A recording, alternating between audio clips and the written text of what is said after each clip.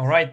Hey, everyone. My name is Stani from Aave. And basically today I'm going to do a presentation about lean DeFi and basically how organic growth can be compiled, and also kind of like delving into basically the DeFi today and how the value in DeFi is accumulating, and also in the topic of the so-called yield farming. So basically the idea today is kind of like look at the story of Aave and what we're doing, and how we have accumulated growth since our launch during January to this point, and also kind of like how we're going forward in this kind of like an ecosystem where liquidity rewards are playing a very significant role, and also changing the dynamics within the space. And part of that we will see kind of like, are these liquidity incentives that we have today, are they actually what are needed and sustainable? And if not, what could be an alternative way to have sustainable incentives? To start with quickly, I want to introduce a bit of Aave and what we're doing. So in essence, we started a few years ago. Our very first product was ETHLend, which was basically decentralized lending protocol on Ethereum, and that was the very first one. And since last year, we have been building a more liquidity pool centric lending protocol, and that was basically launched on January this year. That's the Aave protocol. And the idea of Aave protocol is that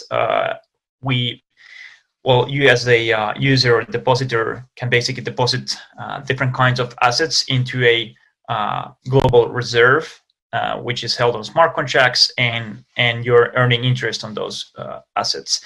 And then that liquidity can be consumed by borrowers borrowing against their collateral. So when you are depositing, you're getting a credit line, and you can basically borrow against that.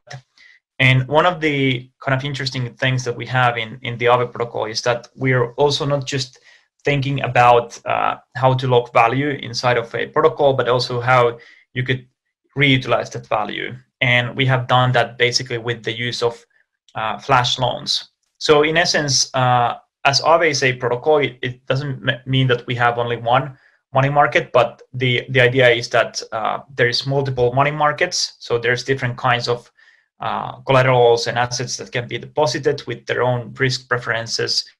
And the idea in the future is that anyone could actually create their own money market with different kinds of assets. So if there will be in the future, for example, tokenization of real assets such as real estate, there could be a money market where those real estate assets could be used as a collateral and borrowed against.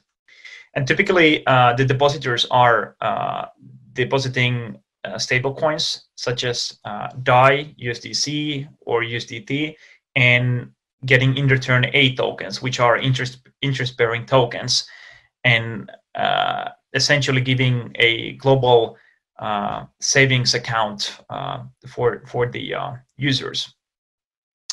So we launched this year, January, and like one of the metrics to measure growth in the decentralized finance space is pretty much the total locked value. So kind of like DeFi space is a pretty new thing. For many, it might not be. I mean, some of the instruments that we have in the space are pretty much reflecting the traditional finance.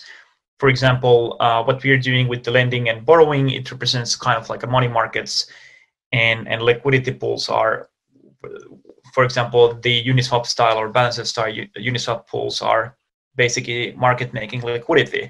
But as this space is kind of new for us, the developers and makers, what's interesting is that we always create terminology and narrative, and one of the narratives is basically how much value you can lock into a smart contract.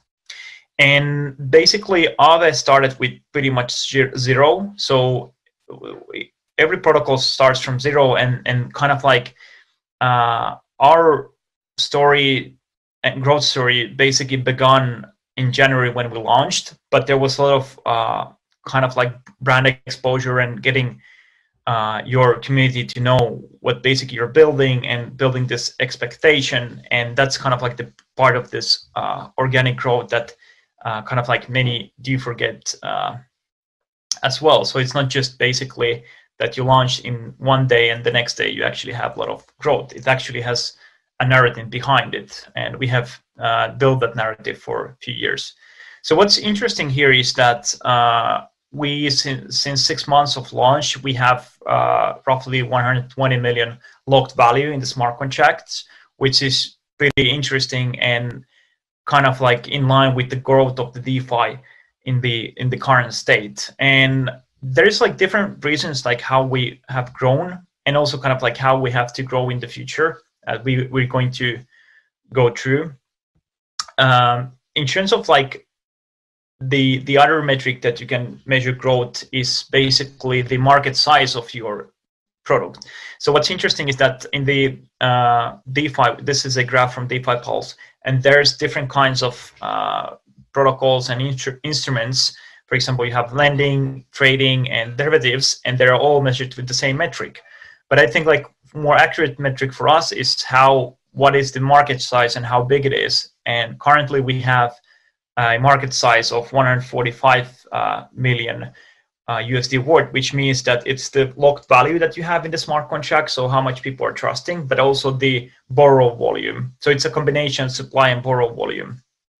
And most of the assets that we have are that basically yield highest interest is basically stable coins. So it's pretty common that you're depositing certain different asset and basically you're borrowing another one.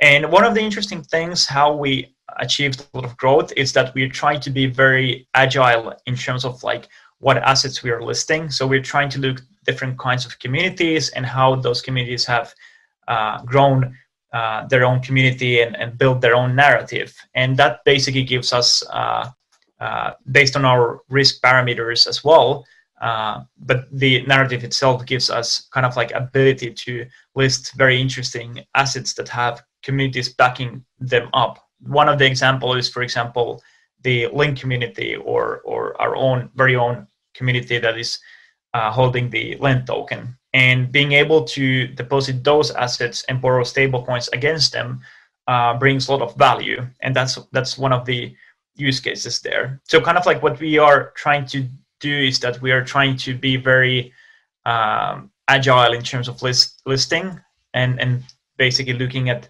how these different assets fit our risk framework. And one of the interesting part of our risk framework is that even if the assets is not in the same comparison, for example, that is more mature, we can always tweak those risk parameters that basically the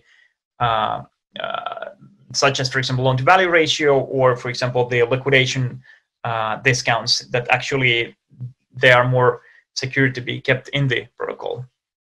So that's like very important part, like how and what helped us to grow until this stage.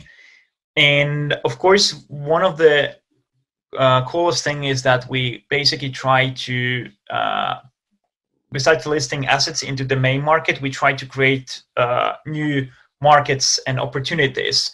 So one of the things is that these different assets, they have their own risk parameters. And basically what we can do is that we can create completely new money market with their own assets, basically with their own profiles. So let's say if we know that you can provide liquidity into Uniswap or Balancer, and you get in return those liquidity providing shares, those shares has value, but on the same time, and that value can be used, for example, as a collateral, but at the same time, it poses a bit of additional derivatives and systematic risk, because basically, if you provide ETH and USDC in 50-50 form into Uniswap or Balancer, what's interesting is that the value is the underlying tokens that you provide, but there's also additional smart contract risk, because you need to trust Uniswap or Balancer as well.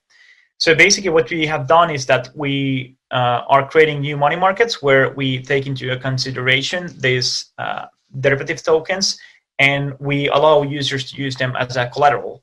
And what that helps us to do is we can grow our locked value, our market size. And technically what's interesting here is that we're actually using the very same infrastructure, the smart contract infrastructure on the main market, and replicating it into a new market. And we only need to basically create new price fee providers that we are auditing with our auditors, and that way we can fairly quickly create new markets and opportunities, and that grows the TVL and user base. And if you imagine a world where there will be more and more tokenized assets, and especially real estate assets, you kind of want to have this separation of market, because then you can separate a bit of the systemic risk and custody risk in different markets and still scale. So that's very important part of our strategy, and I think that will be something that we will see quite extensively growing in the next year or so. And of course, in terms of like what's coming up, we are creating new money markets. There's going to be multiple new ones that I can say at this point. The one that we are already announced that we're launching pretty soon is the token sets market.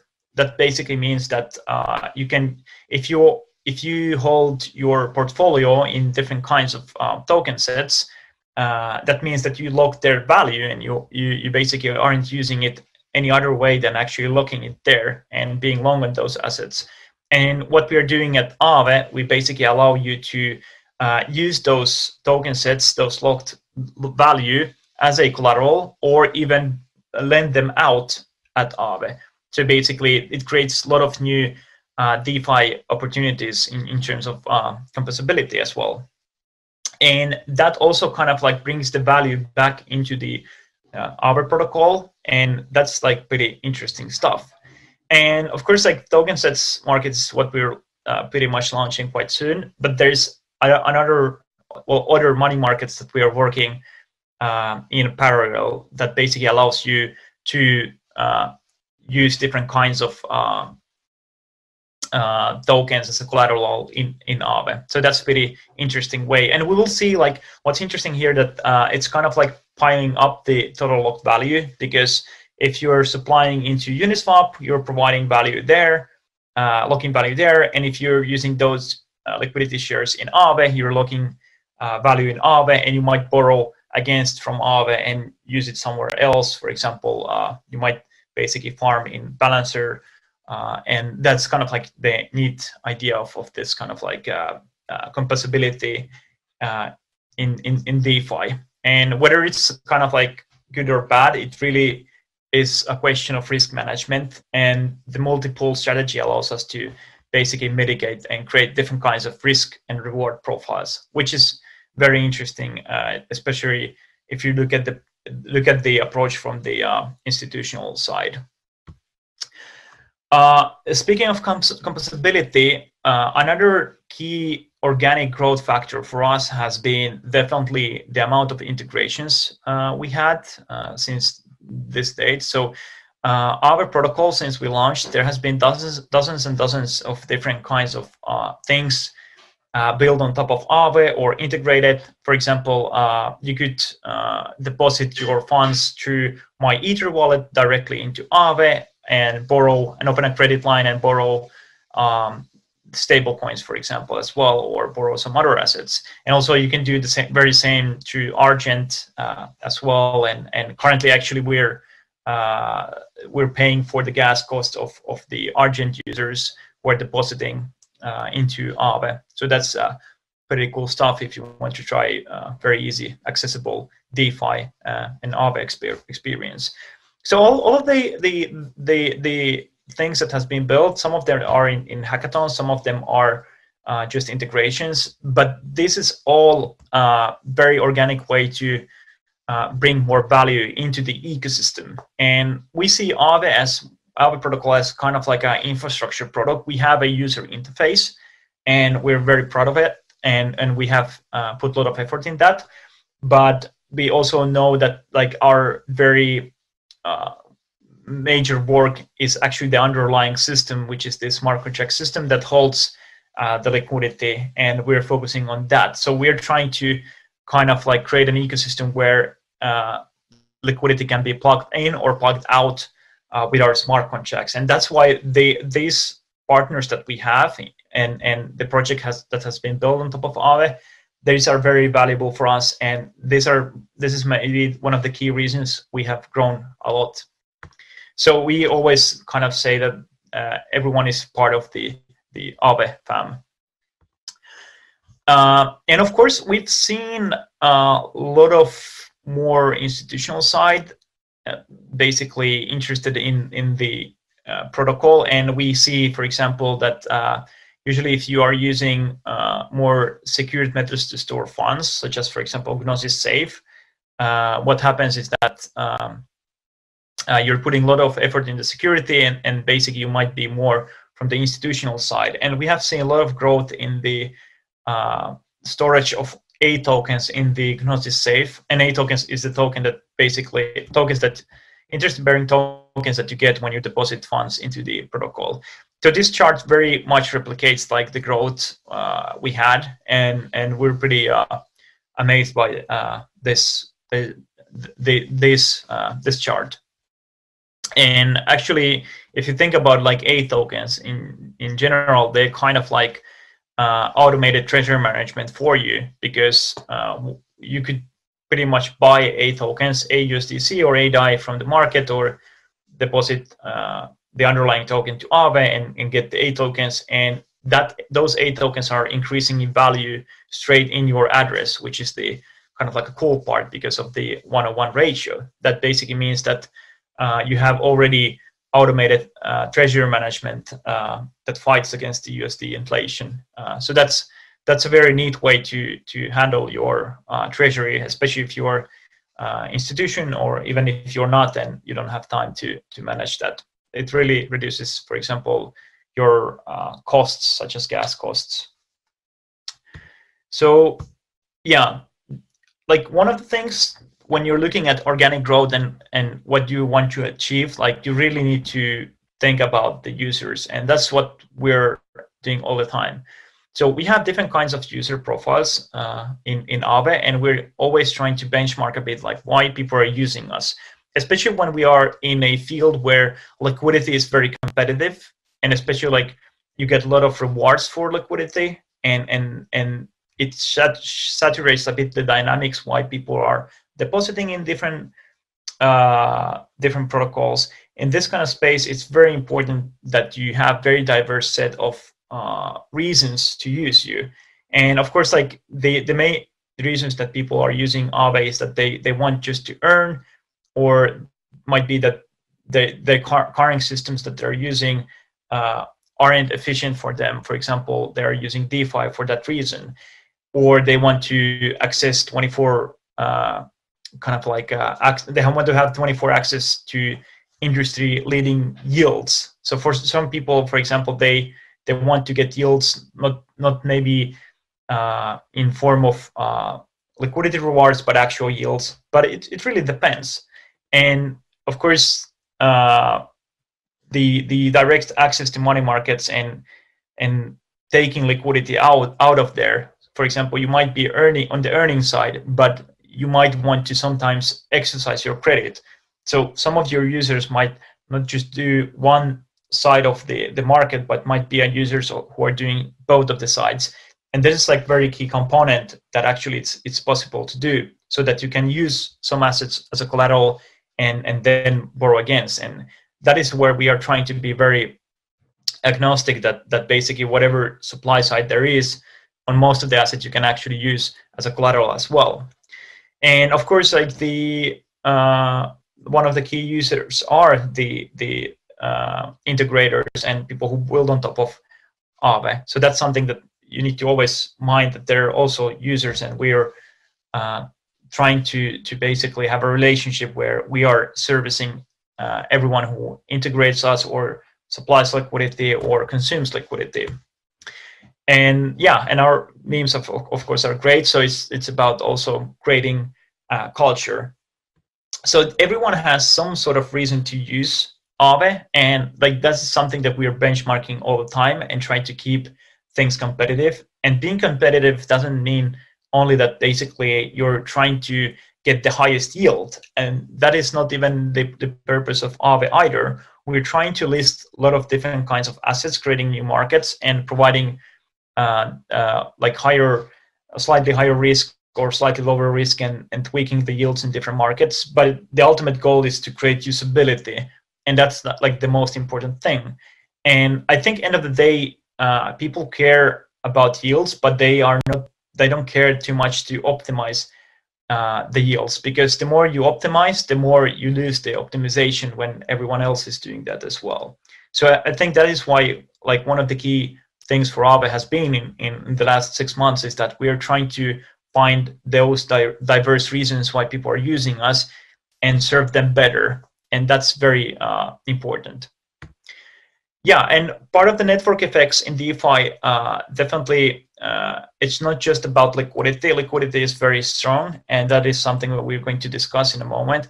But it's also about like there's this effect of people composability. So one of the interesting parts was that I was brainstorming with Mariano Conti from Maker about using flash loans, because you could not open a new wallet without closing another one. So that means that you need to return DAI.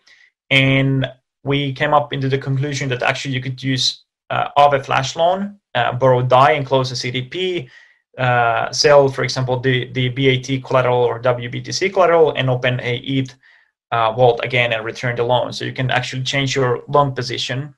And this is something that didn't exist as a tool or as a product in the market. And I asked that could someone build this thing? And David Truong, one of the, well, I didn't know the person back in then, but he basically found the discussion, and he said that he will try to build this product, and he actually created it where you can swap your collateral from ETH to BOT and vice versa.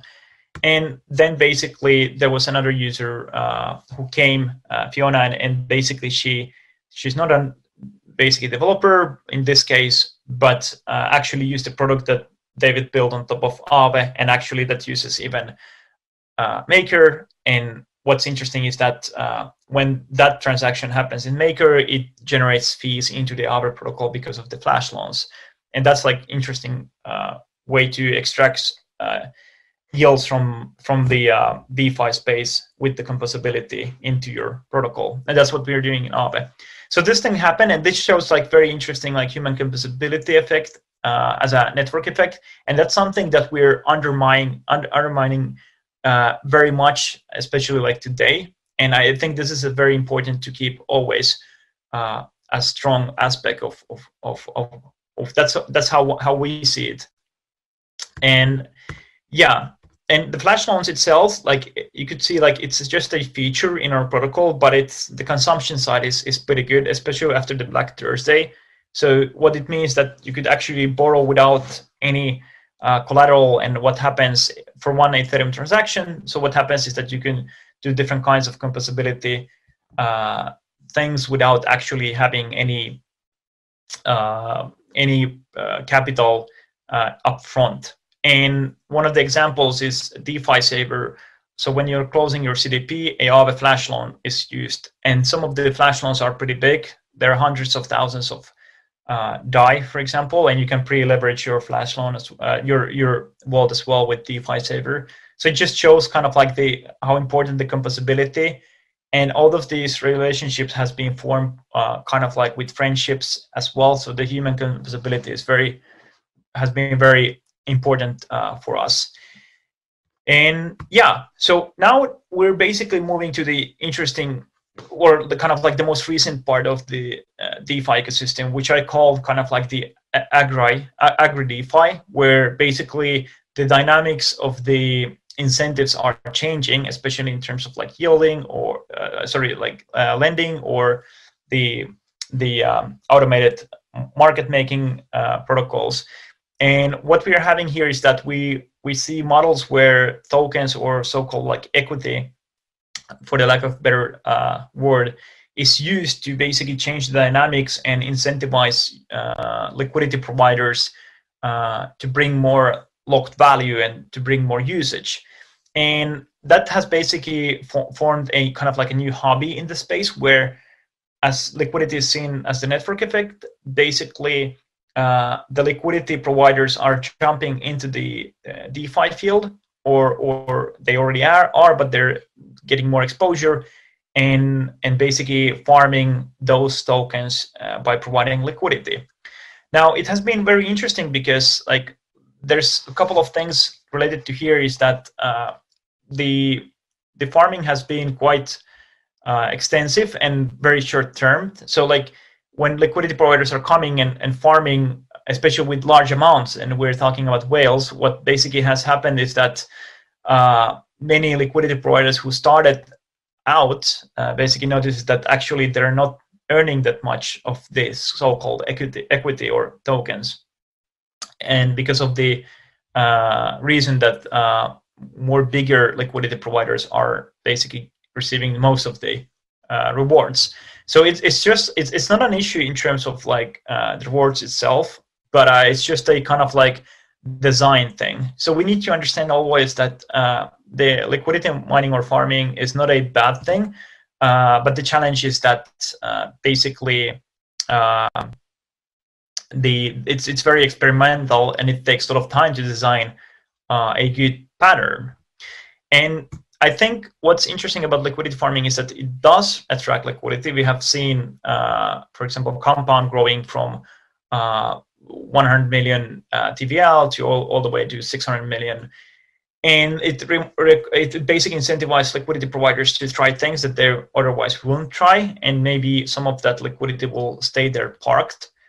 And it also allows you to incentivize different kinds of assets that you would normally have low liquidity or not maybe that much usage at all. And yeah, and the TVL is pretty important in terms of exposure. I think people look at things like DeFi Pulse and rank different kinds of protocols based on just seeing those numbers there. But there's also kind of issues. It attracts so-called fast liquidity for fast profits. So basically liquidity providers that are coming in and just selling whatever they're earning, because as an LP, that's part of your reward. And if you are not going to be in a long position and you don't have any reason to be, if there's no utility in the token or basically your vote doesn't have much weight in the system, and if the supply is more controlled, there's less reasons you to keep holding that particular token, especially in high market valuations.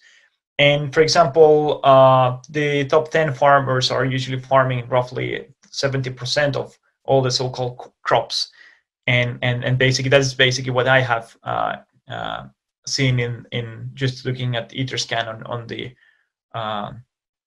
yields.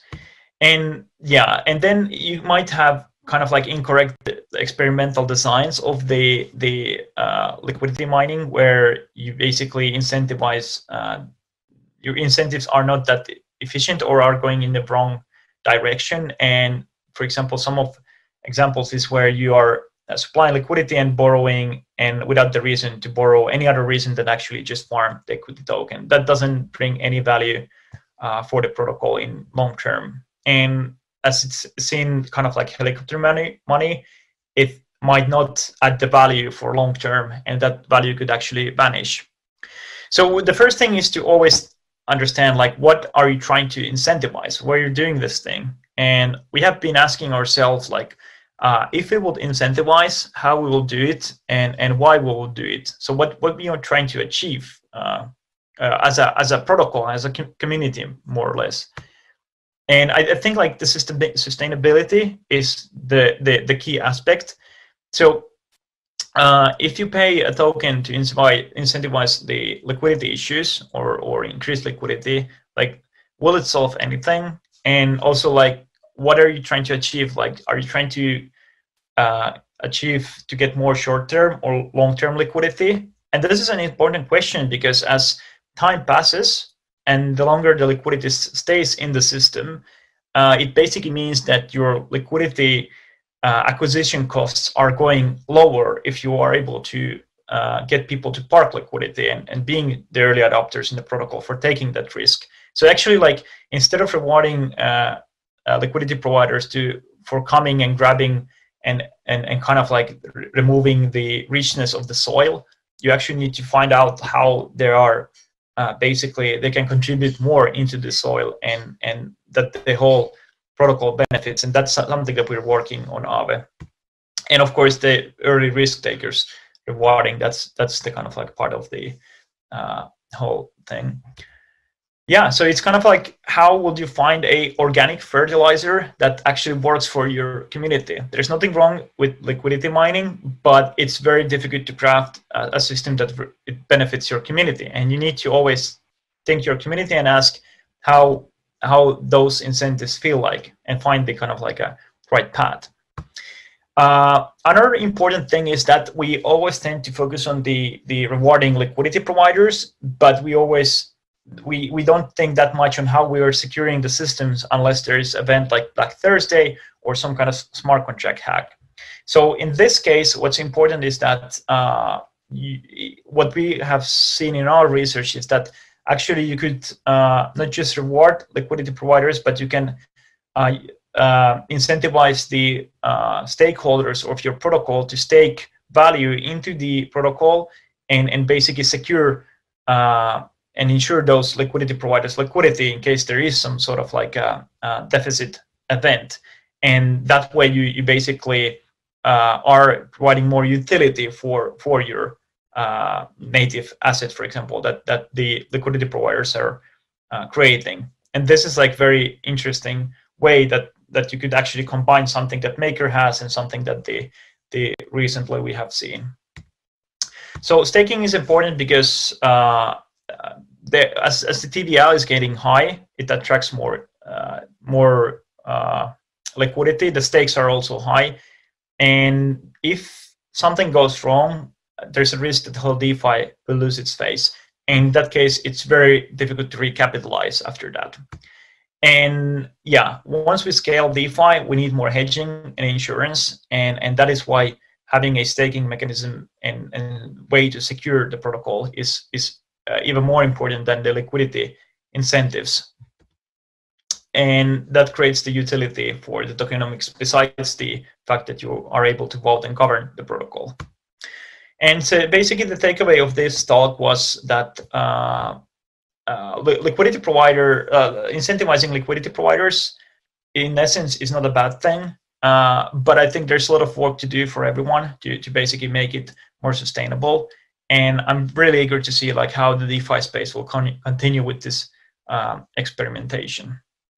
Yeah, so if you have any questions or to ask, you can always ask in the chat box, and I will basically answer whatever you have in mind. This is the Aave team in total, and we're known as the Avengers. And here's a QR code into our Telegram if you have any questions or you want to follow us and ask more stuff there. And besides that, yeah, I think it's pretty much here. And thank you everyone for watching this. And if you have any questions, feel free to ask or reach me out if you have anything you want to ask. Thank you.